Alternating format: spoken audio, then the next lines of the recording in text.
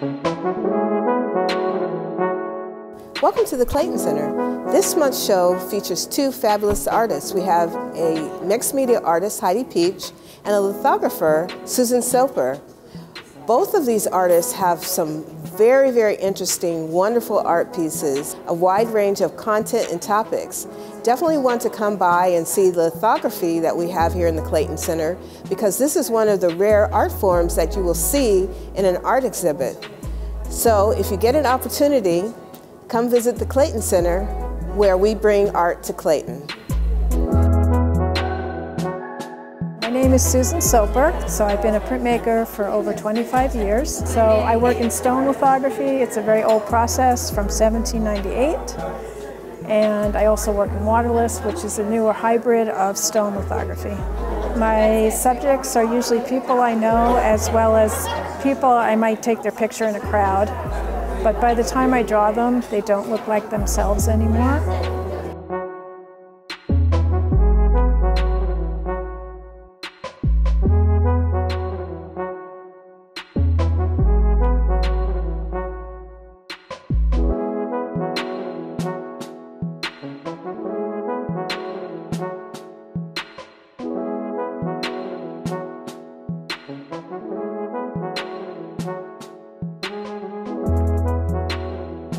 So stone lithography was discovered by Sennefelder in 1798. It is a grease-based printmaking process where you draw on the stone with a grease crayon. The stone is etched with nitric acid and gum arabic.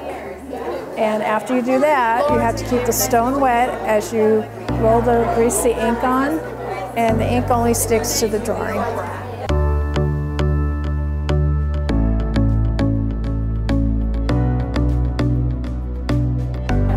Waterless is a hybrid. The matrix is aluminum plates, and instead of the nitric acid etch, there's a layer of silicone that gets put on the plate to separate the image from the non-image.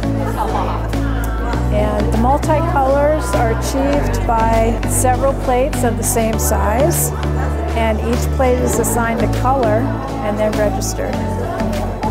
So these are limited edition, hand-printed originals.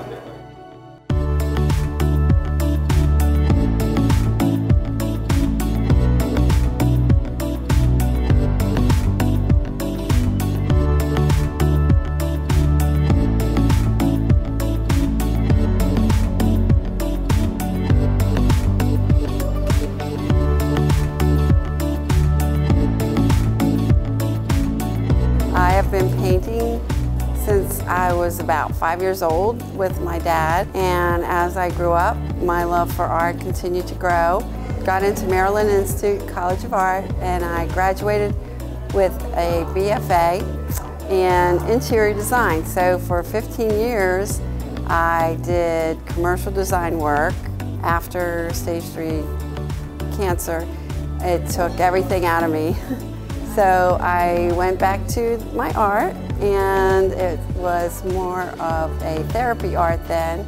And as time went on, I realized that I love this more than anything in the world.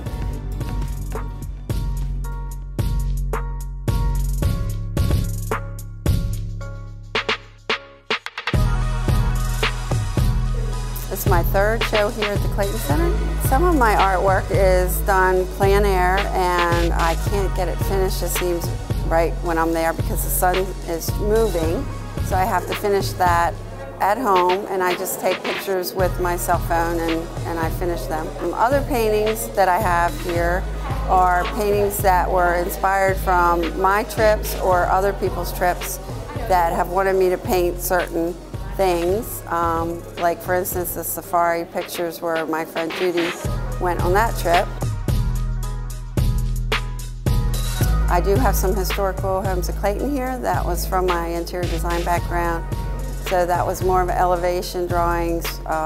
They're just flat drawings showing the fronts, and there's a set of 9 on each drawing, and I sold quite a bit of them. There are numbered prints. I also have acrylics here, photographs here, and watercolors.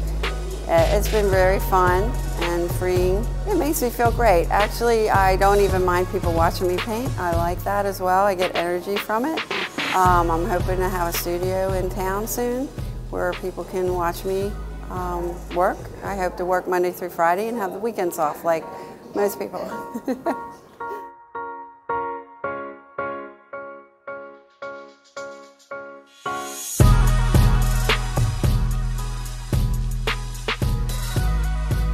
As usual, be sure to visit the Clayton Center as we bring art to Clayton.